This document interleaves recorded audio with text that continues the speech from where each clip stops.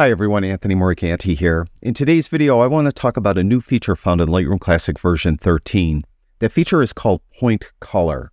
A couple weeks ago, I did do a video where I went over several of the new features found in Lightroom Classic version 13, and in that video, I did talk about and demo Point Color, but that was more of an overview. In today's video, I want to go into greater detail on this new feature and offer you some tips on how to best utilize point color in your workflow. Now, first of all, when you're in Lightroom Classic and you're in the Develop module, you'll notice that the right-hand panel is slightly different. In the past, there used to be a tab that was called HSL Color. That tab has been replaced with Color Mixer. When you roll that open, you'll notice that this new tab has two main sections, Mixer and Point Color. The Mixer section has everything that the HSL Color section used to have. You'll notice there's a drop-down, and by default, you'll be in HSL. This is the HSL section of the HSL Color tab that were in previous versions of Lightroom, and everything is here. Hue, saturation, luminance, all here. All the sliders are there. The targeted adjustment tools there. Everything's the same. If you go to that drop-down and go to Color, you'll notice it switches to the Color section of the HSL Color tab that was in previous versions of Lightroom Classic, and everything's there. So don't worry, if you have images that have edits done with older versions of Lightroom and you use the HSL Color adjustments on those images, everything carries over here, and it's in this Mixer section. So you don't have to worry about losing those edits or those edits getting screwed up. What is new, though, is this Point Color section. With Point Color, you use a color picker to pick the exact color you want to adjust. The color picker is the eyedropper. Just click on it. Your cursor turns into that eyedropper tool, and you notice there's a little magnifier there, and that magnifier is very useful. It allows you to make sure that you're clicking on the exact color you want to adjust. Now, for this example, I'm going to click on the purple shed in the foreground. So we'll just find uniform purple with my magnifier, click once, and you'll notice then next to the eyedropper, there's this tiny little color swatch there. And you'll notice that that color is represented here and here in these kind of windows, and we'll talk about that more in a moment. Below that are three sliders, Hue Shift, Sat Shift or Saturation Shift, and Lum or Lums Shift, and that's Luminance Shift. So we could shift the luminance of this purple shed. I'll make it brighter. I could make it more saturated, move this to the right. I could shift the hue if I wanted to, but I don't really want to shift the hue. And you'll notice as I'm moving these sliders that these circles up here are moving. So if I shift the hue, you can see how that larger circle in the larger box is moving left and right. If I shift the saturation, that same circle moves up or down. And if I move this bottom luminance slider, the circle on the far right moves up and down. So you could move the sliders directly, or you could come up here and move these circles if you prefer. So if you want to shift the hue, you would go this way. You can see how the hue shift is moving, but you can see how that saturation is moving a little bit. If you want to make sure that you're moving this horizontally only and not up and down, hold in the Command or Control key. Control if you have a PC, Command if you have a Mac. That will restrict its movement horizontally, so it will only be able to move horizontally. If you want to make sure that you're only moving it up and down, hold in the Shift key, and then it will restrict its movement to vertical only, and you won't be able to move it sideways. You can see I'm trying to move it sideways, and I can't. I'm holding in the Shift key. Now, if you want to make a very fine adjustment, you just want to move it a tiny bit, hold in the Alt or Option key. Alt if you have a PC, Option if you have a Mac, and you could just make micro adjustments. You can see I'm moving the slider, or I'm moving my mouse cursor a lot, but that circle is barely moving. So you can make kind of micro adjustments that way. Now to reset everything, let's say you just want to start over, just double click on the words Point Color and you'll reset it. So we could come in now, get the eyedropper. I could go over the purple, click on that purple. I want to make it brighter. I want to increase saturation a bit. And that's all I want to do there. Now I'm going to get the eyedropper again. I'll click on the yellow.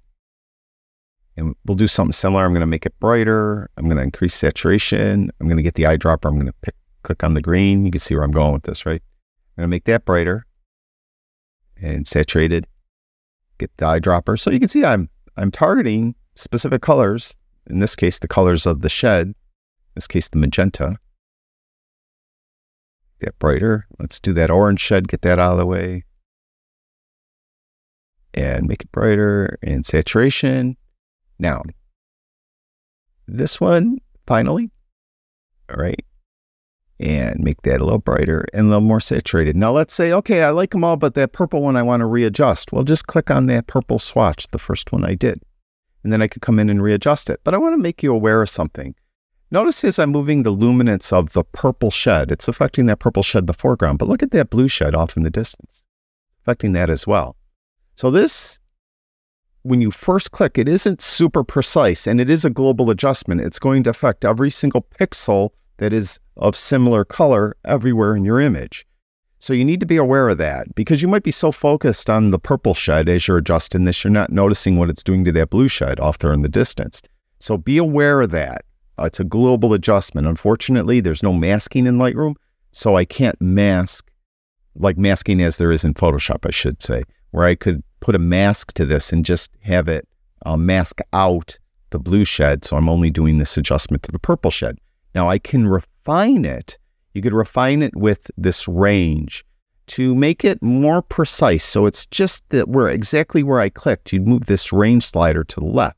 You can see how it's restricting it as I click on it. See how it restricts it?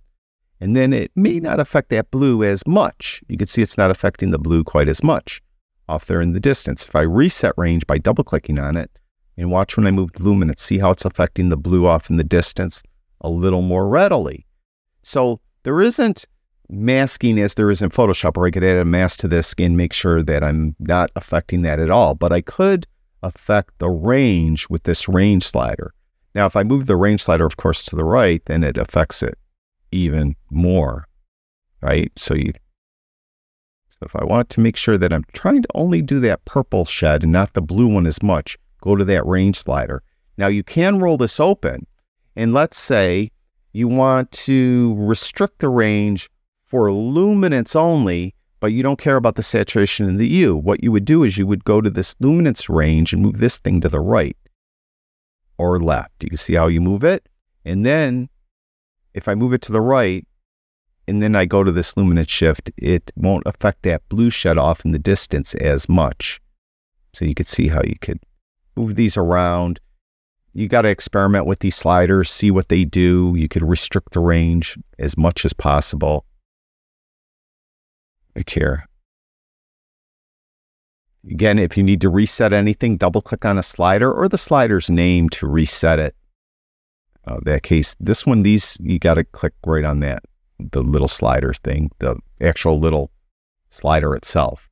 But you could reset these like that. So you can click on the names to reset them. You can roll that closed again and just do your normal thing that I was doing. Now, if you want to visually see a little better what you're adjusting, you could click on this little checkbox, visual range. And what it will do is it will render everything that isn't being affected in black and white. And you can see that we have pretty much everything in black and white when I have this range all the way this way. When I start going to the right, you can see how we're getting color in this blue shed off in the distance. So see how we're restricting it, but we're also starting to restrict our color adjustments where shade is hitting this shed over here. So it's kind of like a 6 of one, half a dozen of the other. There's little trade-offs you have to deal with when you're working on this, and you need to find a happy medium. But this visualized range may help you better narrow down exactly what you're adjusting and how you're adjusting it. Now let's go to a more real-world situation, because this was relatively easy. We had these brightly colored sheds.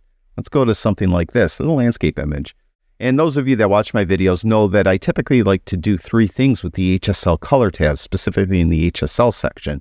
When I'm in this section, I like to make the yellows, well, not new, sorry. I go to luminance, and I make the yellows brighter, and I make the greens darker a little bit. And then I go to the blues, and I make those darker. And those kind of adjustments I typically would do. Well, I could get a more precise and a more exact adjustment with the point color section. So I'm going to reset this HSL section. Just hold in the Option key, and you can see how it says Reset Luminance there. I could click once. Optionally, if I don't want to hold in the Option key or Alt key, You just double click on the word luminance and it resets that. So we'll go back to this point color. Let's do similar adjustments here. I'm going to get the eyedropper and I'm going to try to use that magnifier to find the yellowest grass that I could click on, maybe right there. All right, so you can see I have this color picker shown. Yeah, it's pretty bright yellow. And I'm going to make the yellows brighter. See, it's kind of uniform though. That's okay. Let's get that color picker and let's pick a darker green, like right there. And I'm going to make that darker. Now, I'm not real happy with this because I don't think it has a lot of tonal range that I'm going for. Let me give you a before after. There's before and there's after. Just kind of more made the grass uniformly bright maybe. So what I can do is I want to roll this open and I want to be on the yellow, the first one I picked, or the light green. And I'm going to then take this and move it to the right. Now you can see how it's kind of restricting my adjustment to the brightest green. So I'm kind of moved it, I shifted it to the brightest green so that now I'm getting more of a tonal variance in the grass, which is typically what I want to do. So that's what I would, how I would adjust this. Conversely, I could go to that green, and if I wanted to be the darker greens, I could move this around as well, but I don't think I want to. Just leave that right where it was. So there's my adjustment for the grass. Then I would get that eyedropper again and click on the blue sky. And with this one, I would just make it darker, maybe a little more saturated. Now that's kind of a lot of work. Don't you agree to do that? And you got to kind of, you know, and I pretty much do that same type of, I should say, I overdid it here. Okay, this is overcooked. I wouldn't do it as much as I just did, but hopefully it shows you in the video what you can do. So I'll leave it overcooked a little bit for this demonstration. But you see how you could use these sliders and kind of make it a little bit more precise. So you could adjust exactly what you want to adjust the way you want to adjust it. What I can do though is I could create a preset of this. So what I'll do is I'll open up the left panel and I'll go to presets. I'll roll that open. I'll click this little plus sign. I'm going to create a preset. I'm going to come down here. I'm going to check none. And I'm going to go up here where it says point color, and I'm just going to check point color. That way, if I do adjustments, like this image has adjustments done to it in basic tab and lens corrections, if everything was checked, it would override or overwrite any adjustments I did to the image. I only want this preset to add the point color adjustments that I just did. So I'm going to call this, I don't know, sky and grass.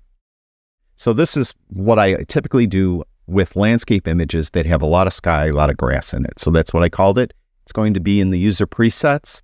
I could support an amount slider. That's important. I'll show you that in a moment. And we'll click create. Now you'll see that up here, there's user presets. There's that sky and grass. Now let's go to another image that is taken on the same day of a different sculpture. And you can see there's no point color adjustments here at all. There are some basic adjustments done. And there were lens corrections done here as well.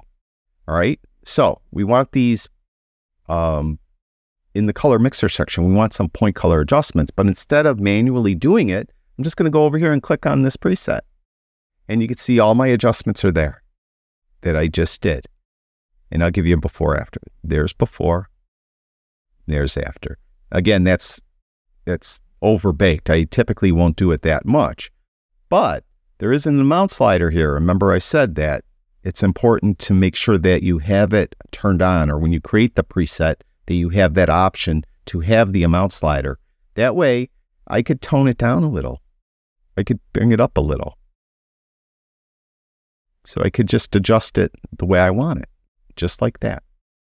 Then on that previous image that I mentioned was overdone, I'll add the preset there, even though the adjustment is already there, but that adding the preset gives me this amount slider, so I could pull it back.